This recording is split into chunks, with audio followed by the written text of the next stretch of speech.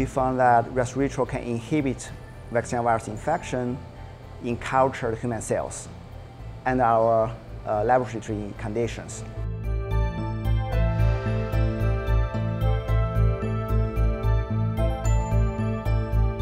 So what we did is we added resveratrol to infected human cells, and then the resveratrol will get inside the cell and block the viral DNA replication inside the cell.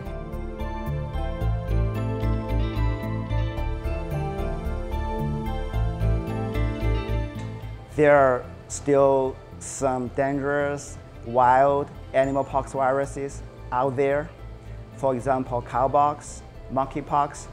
So naturally, they will infect their natural host, but sometimes they can be transmitted to human and cause disease.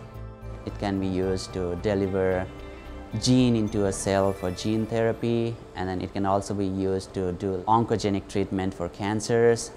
So yeah, research in pox virus, I think it's still relevant.